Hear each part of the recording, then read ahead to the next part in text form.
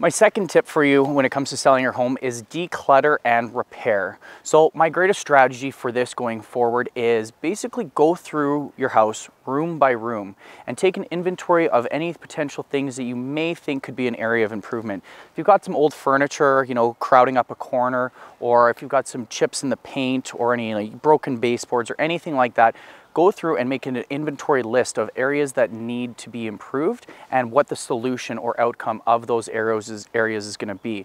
It's always great to hire a local handyman as well. They're fairly cost effective, fairly affordable, and they help the local economy at the end of the day. But have somebody like that comes in and cleans out the eaves troughs, gets your ducts cleaned, or even just fixes chips in the paint or fixes baseboards or anything along those lines.